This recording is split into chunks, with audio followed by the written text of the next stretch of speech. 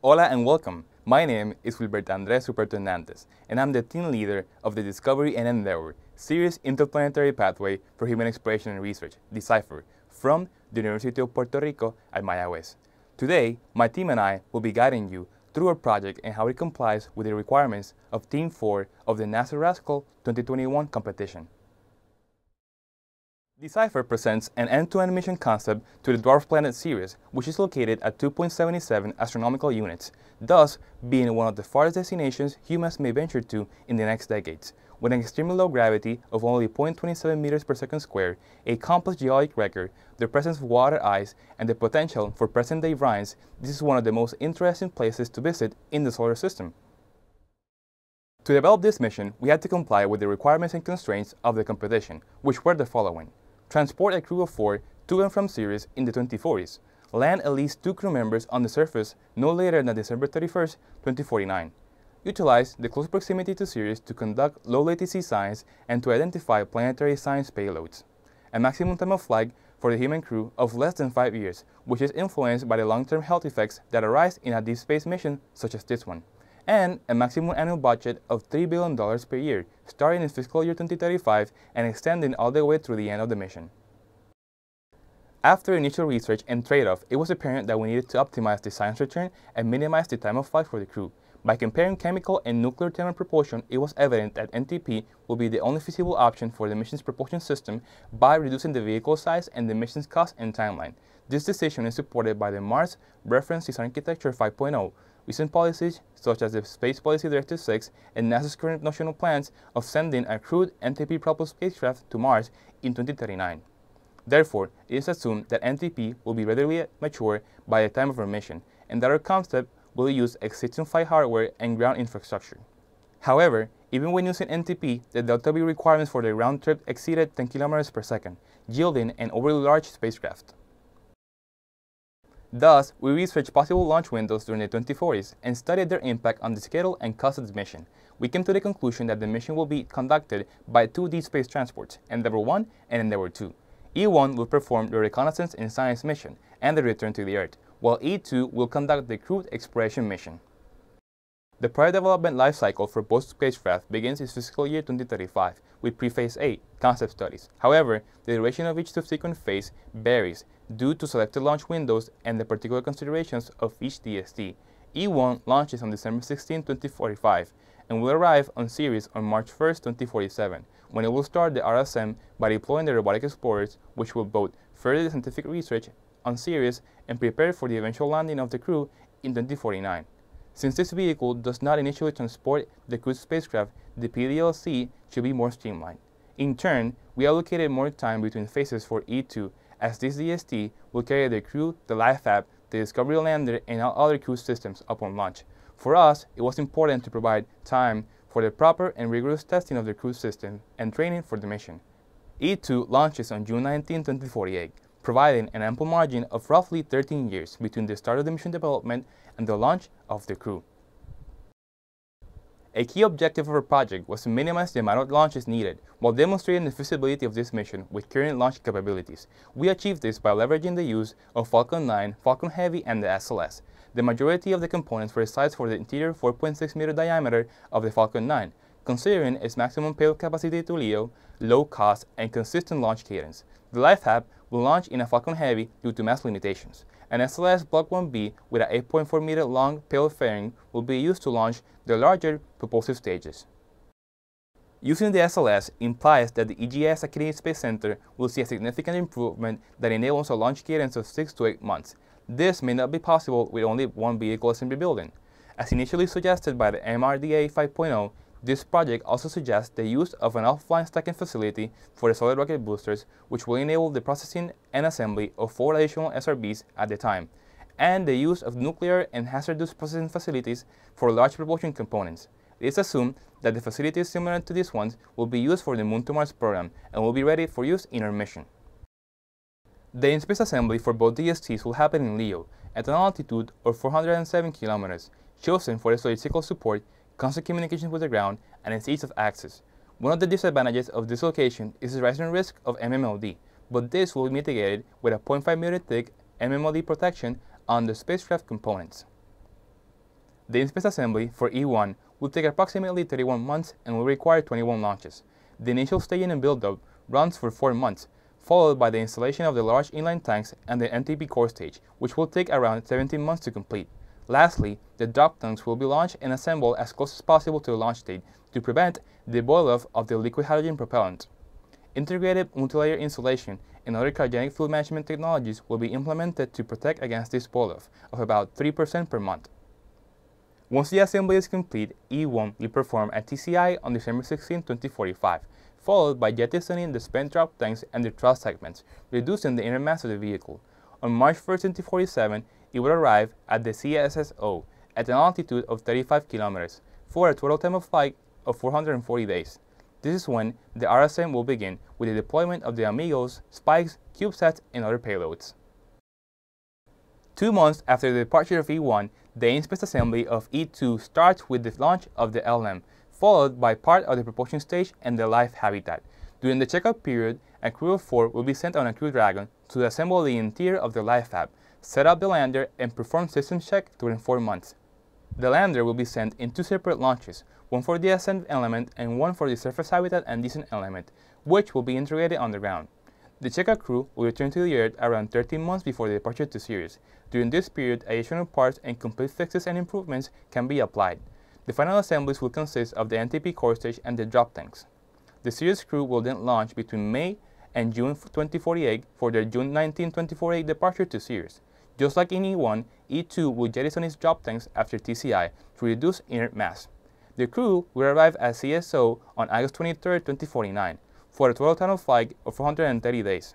Once there, they will wait 14 days before the 2 surface crew members descend to Decatur Crater for the 60-day expedition beginning on September 7, 2049. On November 6, the ascent element will launch from Ceres and dock to the life fab.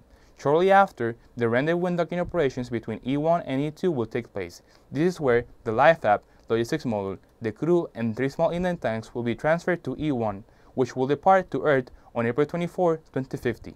E1 will arrive at the lunar distant highly elliptical orbit on June 28, 2051, for a total time of flight of 430 days.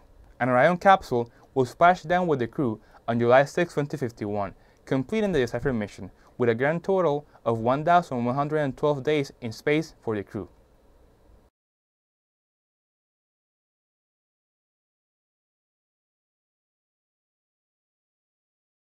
E1 arrives at a CSSO. This orbit was chosen to relay communications from the other vehicles to the Earth, as well as to deploy scientific payloads and minimize the plane change delta V at Ceres departure.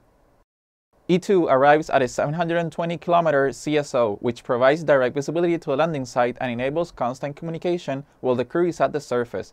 After completion of the Ceres mission, E2 will transfer the crew to E1 through rendezvous and docking operations. Afterward, E2 will head towards a heliocentric disposal orbit. An assessment was made to determine the feasibility of performing an abort within 30 to 150 days into the mission. The total delta V available to perform all the burns was determined to be 7.5 kilometers per second, considering the available propellant after the TCI burn. All scenarios were feasible with the exception of 150 days into the mission, which required more delta V than what is available.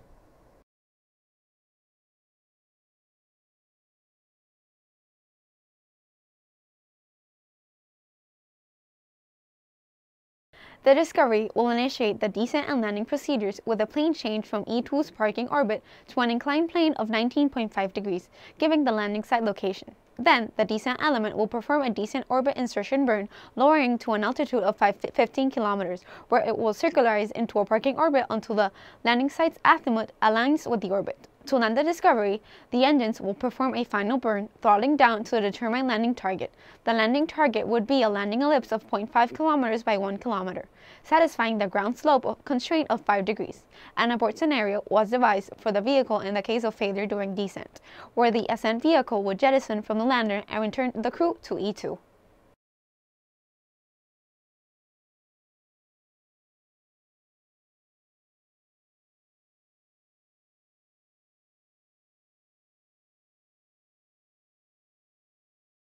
The AE will launch and circularize at a parking orbit of 100 kilometers. After circularization, it will perform a plane change burn to become coplanar with E2. Finally, it will perform a Hohmann transfer to rendezvous with E2. After the surface mission is completed, the crew on E2 is required to transfer to E1, as it carries most of the fuel used in the return trip. The rendezvous and proximity operations for this co-elliptic rendezvous will be performed and completed with an autonomous docking system. The scientific objectives for this project are focused on studying brine formation and composition, cryovolcanic processes, origin and evolution, crustal heterogeneity and stratigraphy, and mineralogical variation. In addition, we will study hydrogeological dynamics, determine the differentiation and thermal evolution, and the habitability of sources of organic material.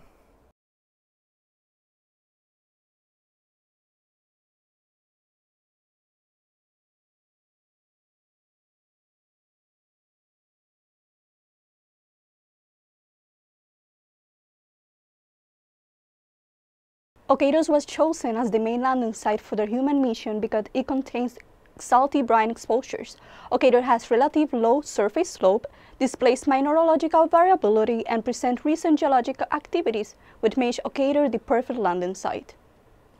We will have 3 additional exploration targets that will be explored by Spikes and Amigos that will allow us to expand our science. These locations are Haulani Crater, which exhibits exposed shallow crust material, Ahuna Mons, a possible cryovolcanic dome, and Ernotet, which is the most organic-rich area in Ceres. Each landing site and exploration target supports the scientific objectives of this mission. The following science payloads have been selected to accomplish the mission's scientific objectives: Strata, a ground-penetrating radar, and GRASS, a gravimeter, which will be used to study the shallow subsurface; HP3, which will help in the study of thermal evolution of Ceres; and the SLN, designed for the lunar environment and will be adapted to work on Ceres. We also have NERVIS, an infrared spectrometer that studies volatiles on the surface, and the NSS. Both will help understand and identify volatiles. We also have MERDIS, a radiometer and thermal infrared spectrometer that will be used to identify the surface composition and mineralogy. And finally, the MT, a magnetotelluric sounder that will be used to determine the occurrence of subsurface water bodies.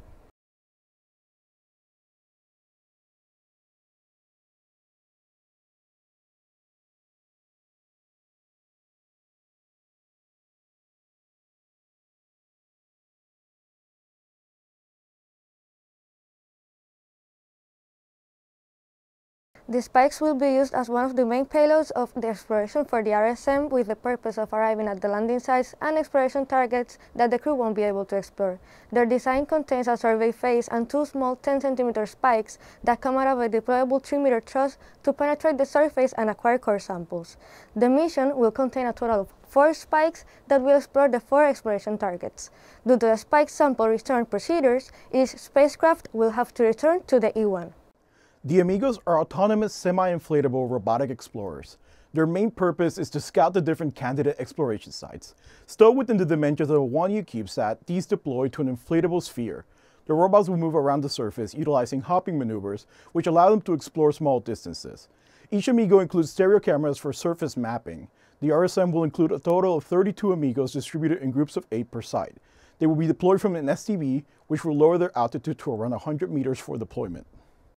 The surface activities that the astronauts will perform during the EVAs include fieldwork, core drilling, geologic sampling, measurements taken with ground-penetrating radar, and a gravimeter.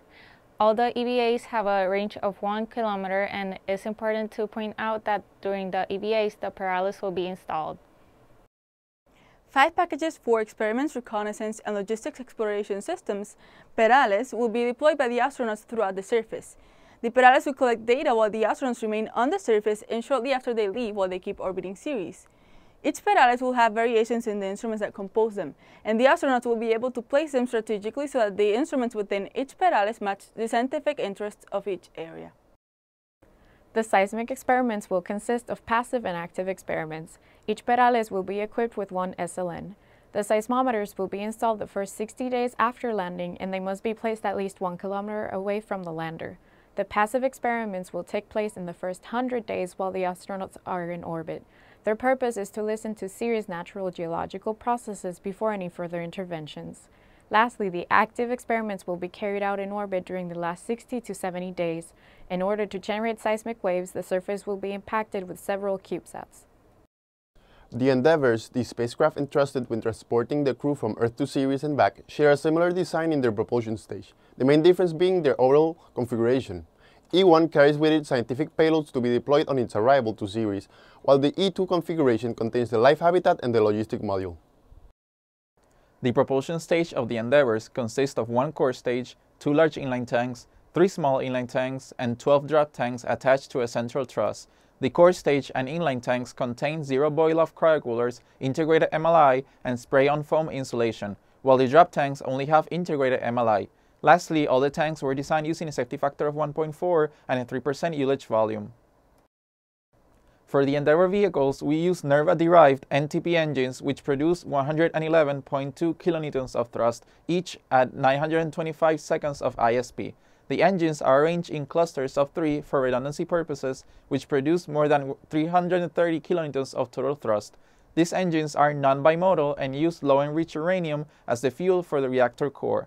Given past NTP test fires and proposed technology demonstrators in the late 2020s, a TRL of 4 was established for this technology.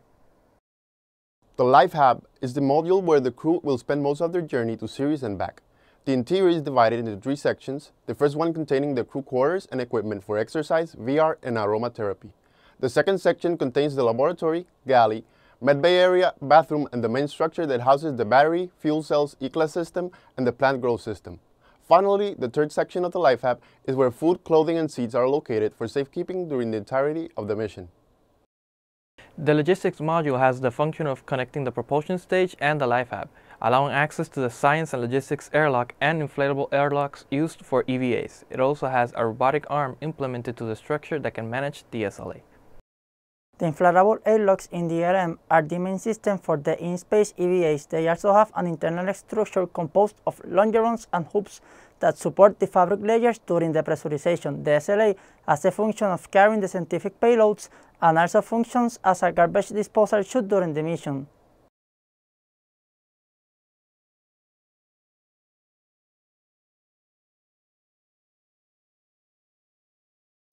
The Discovery lander is the spacecraft that transports 2 of the crew to the surface of Ceres, sheltering them during their stay and bringing them back to the DST. It has 3 major components, which are the ascent element, surface habitat, and the descent element. The lander has 2 configurations, the surface configuration where all components are deployed and the descent configuration where some antennas are stowed and the suit port is covered to protect it from engine plumes and dust. The AE is both the lander's navigation center and the means of transporting the crew from the Ceres surface to the DST. The spacecraft's E-class and electrical systems can operate on their own for a maximum of 14 days in case of an emergency or abort scenario. Because of short duration stays spent by the crew, the habitable volume will be 6.18 meters cubed, and the crew will use an Astrojet BESS as the main radiation protection. The ascent element engines are composed of 6 Aerojet Rocketdyne R40D-15 dual-mode engines capable of producing 100 pounds of force at nominal thrust. These engines are arranged radially at the top of the ascent element with a 30-degree inclination. They are capable of producing up to 125 pounds of force at 125% of the nominal thrust. The surface habitat will be the astronaut's home while exploring the serene environment. It will be pressurized to 8.2 psi, 34% O2 to allow for shorter pre-brief times and emergency EVAs via the suit ports, since both the cabin and the suit will normally operate at the same condition. The SHAP total habitable volume is 150.48 cubic meters. The SHAP will consist of a low-gain antenna, a high-gain antenna, a modified NDS, food and supply storage, the E-class, the bathroom, the Rocky, sleeping bags, 3 emergency backup batteries, and the air tanks. As for the SHAP layers, these are composed of multiple layers of insulation and protection used to ensure the astronaut's safety and discovery performance. Based on NASA JSC microgravity hybrid inflatable airlock, the team determined the materials and thicknesses for the different layers of all inflatable habitats used in our concept.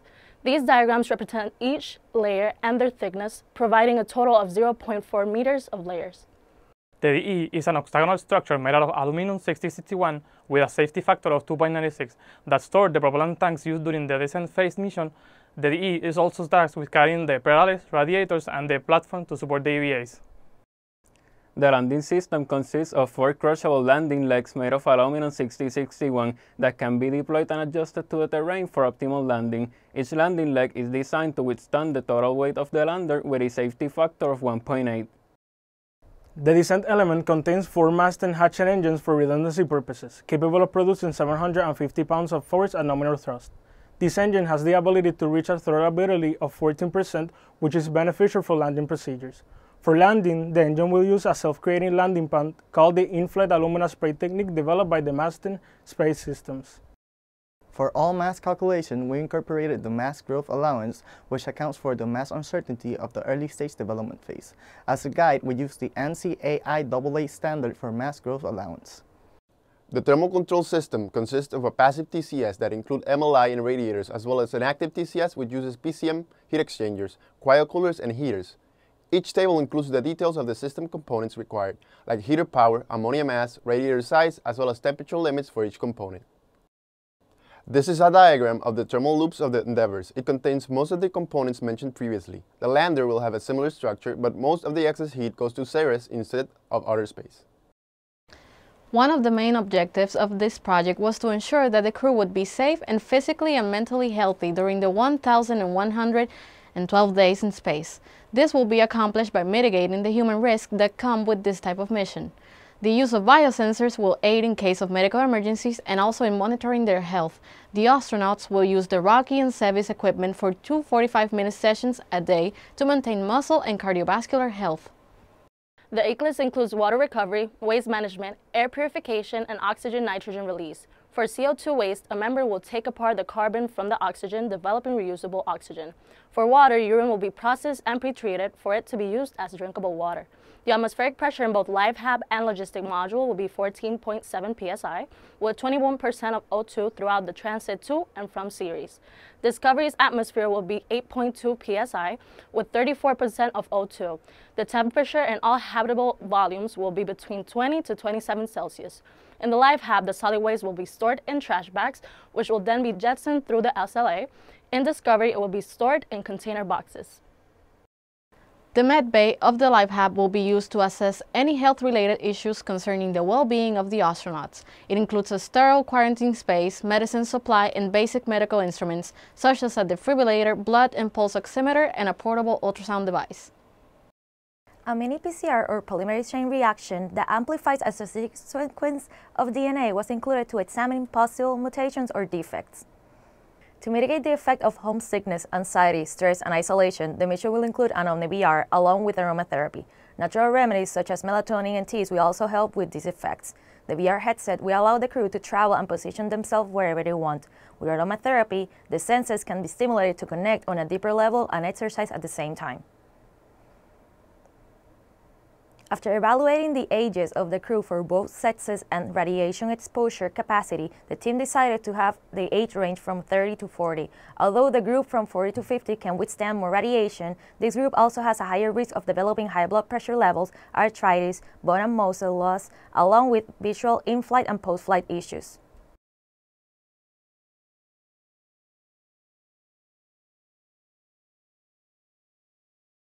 The nature of the mission inhibits prepackaged food capabilities. The implementation of the Astrogarden alleviates this constraint. The Astrogarden consists of several closed modules where plants are grown aeroponically. The life habitat will be able to grow 480 plants at a time, which will be used to complement the crew's diet.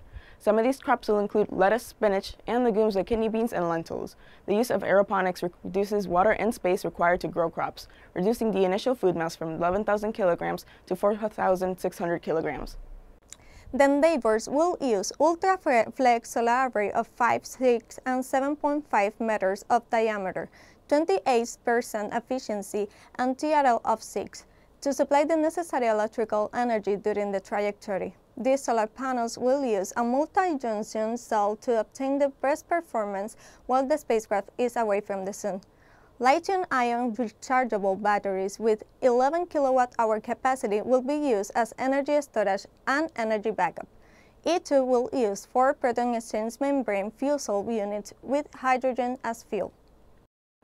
The lander, we have an origami solar panel, which will be the primary energy source. Once on Ceres' surface, the astronaut will deploy the solar panel at the surface, covering a total area of 42 square meters, generating the necessary energy for the Discovery lander. Batteries will be used to provide power overnight. A battery bank will be used for the mitigation of a worst-case scenario emergency. Overall, each spacecraft will use high-gain antennas and low-gain antennas to communicate with each other and will be able to cross-band between Ka-band and X-band satellite communications using a digital channelizer. Spacecraft-to-Earth communication will be possible with the Deep Space Network. DAE will be able to communicate with the S-HAB and both systems with the LM/LifeHab. The LM/LifeHab will also be able to communicate with the E2 LGA and with the DSN 34-meter BWG subnet. E1 as well will be able to communicate with both the LM/LifeHab and DSN 34-meter BWG subnet by relaying communications when the LM/LifeHab is connected to the E2 and cannot communicate with the subnet. The Perales would also be able to communicate with the S-HAB with the use of its low-gain antenna. A dual processing board with two identical RAD-750 single-board computers will be used in each spacecraft as main processing units. The computers will use a QMR implementation providing security to the data. Both A1 and A2 will use ACE and TRN as navigation systems. For the Discovery, the MPU and a Mustang will be used in order to avoid the overloading of the data management. Additionally, there will be two artificial steering systems called Spock and Aries to help classify terrain. A group of sensors based in the MELD2 system will be used, such as thermocouples, heat flux, and pressure transducers. Another group of sensors based on the MEDA system will record atmospheric parameters and dust properties. Each spacecraft will have CCD and MCCD for surveillance. For the protection of the electronic components, we use the SPEN-based program to simulate the total ionizing doses on the trajectory, and on the surface targeting a specific material for the simulation. The Q96 was used to analyze the flux of the GCR. The Shield CQ provides us with three shielding configurations where we use the spherical shielding for simulation as a worst-case scenario. After analyzing the results obtained from the simulation and considering the solar protons and heavy ions from the Sun, 1 mm thick aluminum shielding was chosen since it will protect up to 100,000 kilowatts and therefore mitigate the effects that the electronic components could suffer in the mission. The team developed a tailored cost estimation tool to distribute the project's cost and verify compliance with a $3 billion per year constraint. The CET is made up of 7 different areas regarding the entire cost of DECIPHER, and those areas are contract labor, civil servant labor, testing and materials and fabrications, instruments, launches, and technology integration. For accuracy, every area was divided per year based on the project's phases during the time of development. The cost of each area studied is represented in the following figure, and with this set, the total cost of DECIPHER throughout the 11 years of development is $20.93 billion USD. A risk analysis was created and developed to analyze specific risks that could occur throughout the mission while also studying ways to mitigate them without affecting the rest of the components. The matrix was created by studying risks per area, amounting to 65 total risks and reduced to 10 of the most severe to show in the figure being presented. DECIPHER provides an innovative yet feasible mission concept for a crewed mission to Ceres. Our systems and design incorporate 5 proven and promising technologies, enabling this endeavor to discover more about the solar system. We, the DECIPHER team, would like to thank our mentors, family members, and friends for their continued support and guidance throughout the duration of this project. We dedicate this project to our former mentor, Dr. Oscar Perales, who passed away in November 2020. Thank you, Professor.